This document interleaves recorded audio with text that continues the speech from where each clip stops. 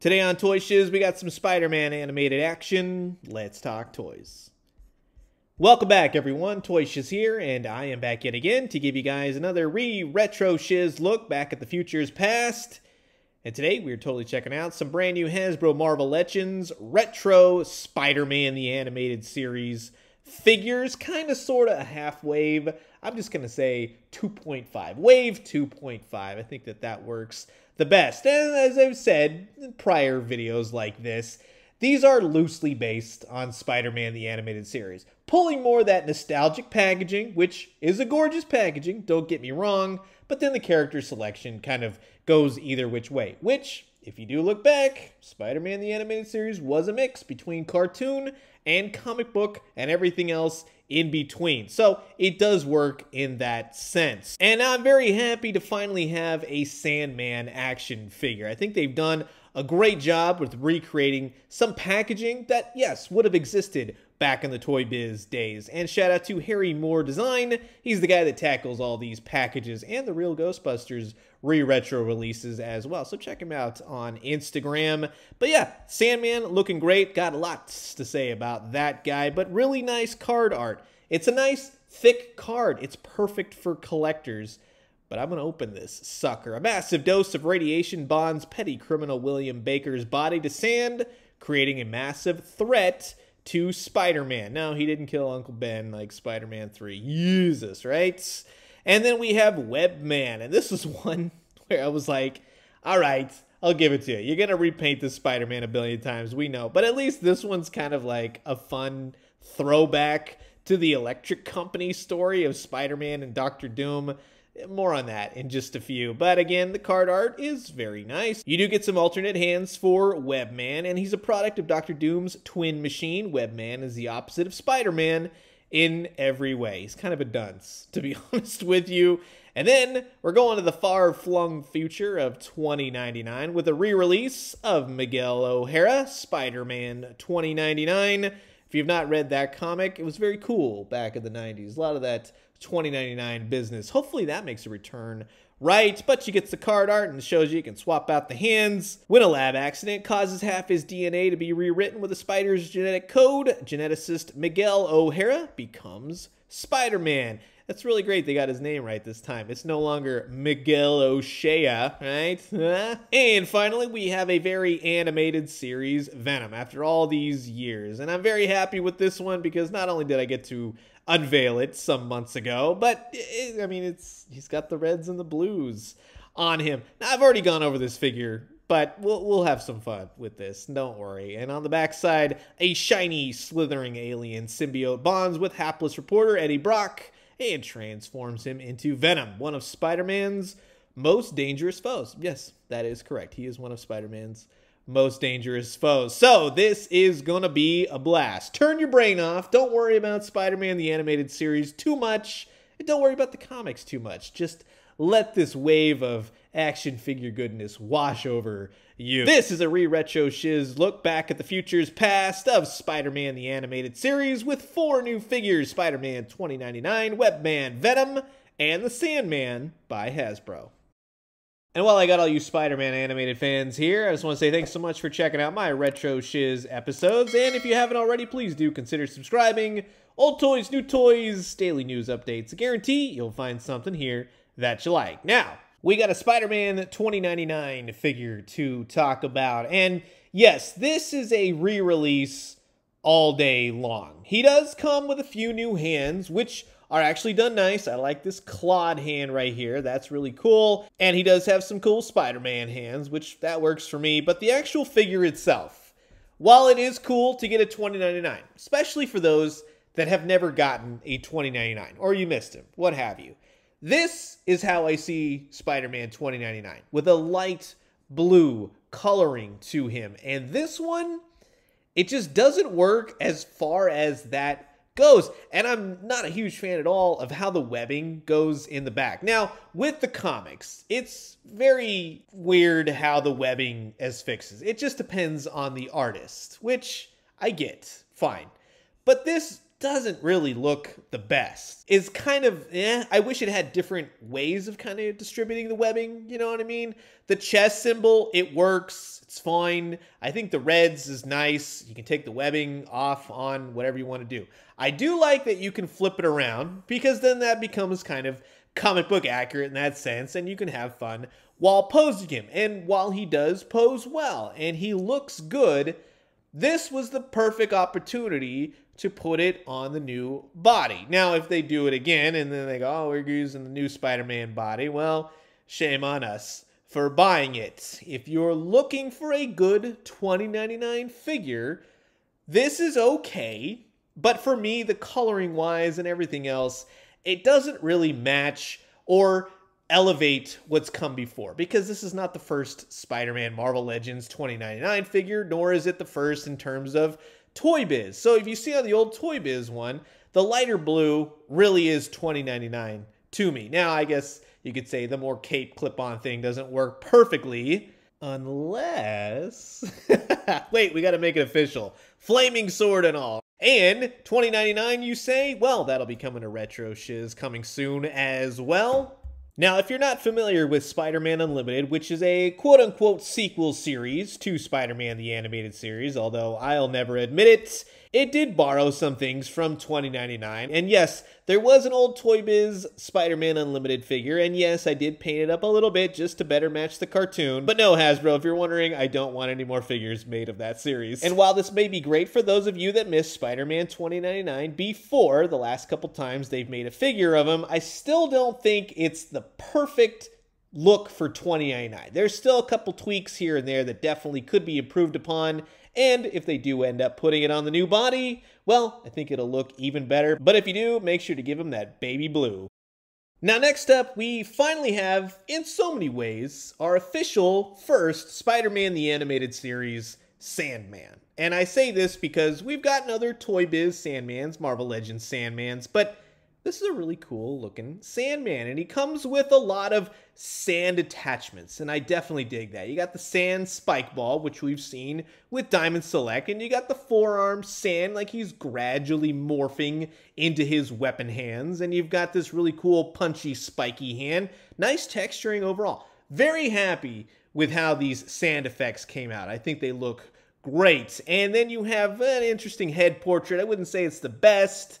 Don't really know what's happening. Maybe he got hit with a rocket launcher or something like that. But overall, I mean, I'm glad they included something, because with this Sandman, that's exactly what I think of when I think of the Sandman. He's got the green t-shirt. He's kind of Norman Osborn-ish in the portrait, right? That's just the style back then. They all had the cornrow type hair or whatever Norman Osborn and Sandman had. But the head portrait came out really nice. I love the colors of the green. I think that that's very, very cool to see. You got the pants, you got the boots. It's very Marvel Legends-ish, but, you know, at the same time, it definitely works. And he photographs beautifully. Now, we've had prior Sandmans, like the last one, which was a Build-A-Figure, entirely too big. Took on the absorbing man body, just too big for the Sandman. But this one really corrects all of that. He's a great looking Sandman figure, and when you have him going up against Spider-Man in that sense, yeah, you can make for a lot of great photos. Now for this, I would think that, you know, Spider-Man usually webs him in the chest or something like that, but hey, this works as well. He's going for the head and it goes right through his face. That's actually kind of cool when you get it all set up like that. And speaking of which, let's say Spider-Man the Animated Series. It goes that John Semper Jr. wanted to use Sandman Electro, but there was a James Cameron film in production, never got made. But it wasn't until the end of the series, the production fell through. They included Electro for that last 5-parter for the animated series, but Sandman sadly never made it in. One thing about this retro Spider-Man line is that it's not without its fair share of villains, and that is actually really cool to see, because that's a lot of classic looks for a lot of classic Spider-Man rogues, and they're not always perfect, Green Goblin, and while they're not always Spider-Man the Animated Series accurate, they're actually doing them a lot of justice here, and I'm very happy so far, because we're actually being set up for a really nice Sinister Six, right? We got 3 so far. Now technically you could say that old Green Goblin is part of it in some way. I think he's been a member, but yeah. And for those of you Spider-Man 3 fans, click off this video right now and never talk to me again. Just kidding. That movie was terrible. And as I said earlier, you know, maybe Norman Osborn-ish. Nah, head's entirely too big for the Green Goblin. Now, this is not the first Sandman figure. It won't be the last. But this is the Flippin' Trap Sandman from Toy Biz. And this is the BJ's exclusive Maximum Clonage Hydro Man repaint, which became Sandman. So you see where I'm going with this. This new Marvel Legends figure actually does the Sandman quite a bit of justice. Great hand attachments, great paint, great look, could fit in with Spider-Man the Animated Series. I think you'll be very happy with this toy. Speaking of which, if you haven't grabbed any of these animated Spider-Man figures, or you're looking to grab the new ones, simply head over to Entertainment Earth and type in that Spider-Man retro-ness. You can grab the newest Spider-Man Wave 3 coming soon. Lots of great characters in that one. Few I'm very excited for. I'm actually stoked on Hammerhead. He's actually straight from the animated series. But whether you're looking for the newest pre-order or a toy you may have missed, head over to Entertainment Earth and check them out now. Continuing on, we have Webman, the inverted Spider-Man. And just to be right up front, no, this Webman never appeared in Spider-Man the Animated Series, although he does come with a bevy of extra hands. You got some wall-crawling hands, you got some web-flipping hands, and you got some punching hands, which is a nice assortment of hands, because you have a really nice-looking Spider-Man, and I really like the blues and the reds that they've chosen for this figure. It's nice to even have like a repaint like this, that it's actually based off a character. He's got the wrong pins, of course, going on. It's not the new Spider-Man body mold. It's one we have seen before, but you do get a nice range of articulation out of him. So I'm very happy in that sense. He can do whatever a Spider-Man can, but you can see the difference between Wave 1's Spider-Man and then this one as well. Both achieve really nice articulation. Still, the pins are wrong. But in looking at $20.99, I would say I think he would have benefited a little bit better with this type of bodies. $20.99 is a little bit too spindly at this point. Yes,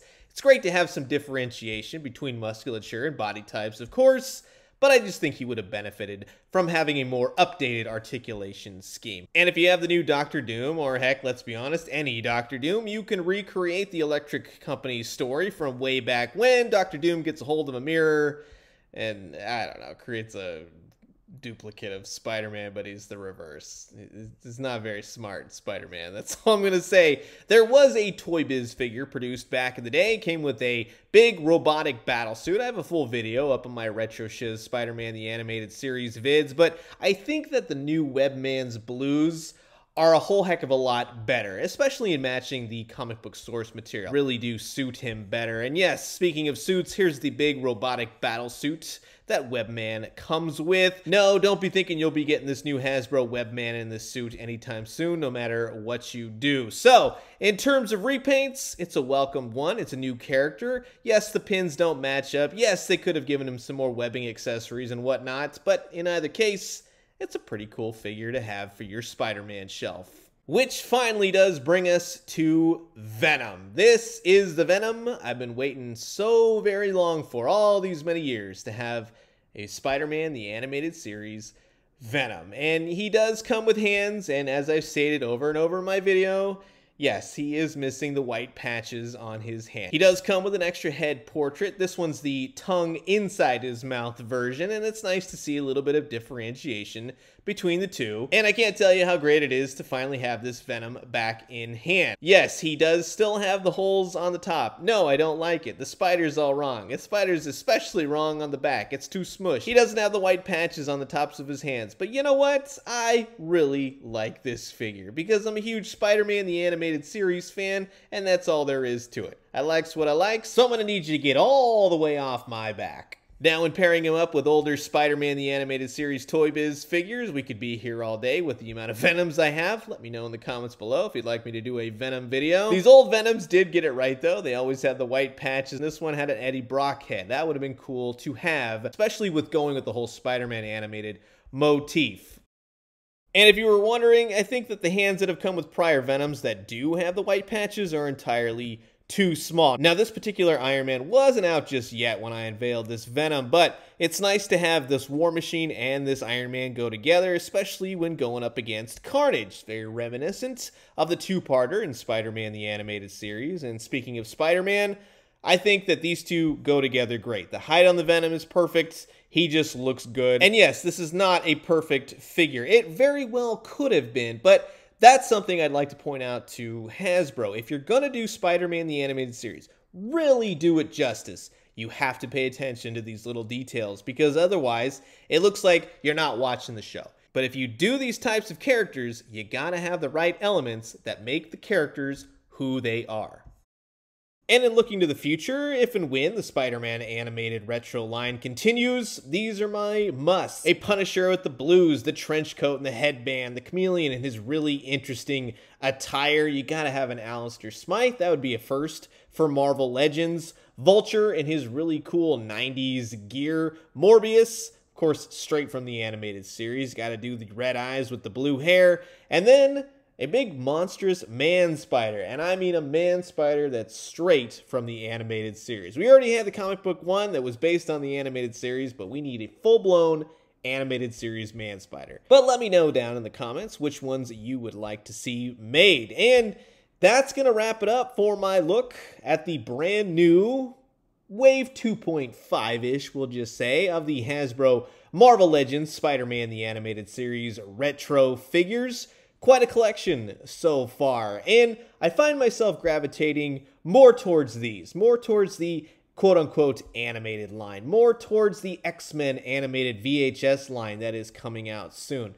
That's what I grew up with. That, to me, is the epitome of Marvel. Not just the comic books, but the animated series that I used to watch and still adore to this day. Yes, they're not exactly based on the animated series 100%. Would I like to see more spot-on character designs like a Peter Parker walking straight out from Spider-Man the Animated Series? Heck yeah, I would. But so far, so good, and there are a lot of great characters they have chosen, both for the animated series and the comic book line. But I am curious to know what you guys think about these new 4 figures. Are they for you? Have you grabbed them? Comment below, let me know. Let's talk everything Spider-Man the Animated Series. And I'm going to leave you guys with that. As always, drink some great coffee, eat some great food, but most importantly, remember, make mine Marvel, baby. And when it's animated, heck, that's even better. And when you do, let me know what you found. I'll talk to you guys soon. Adios.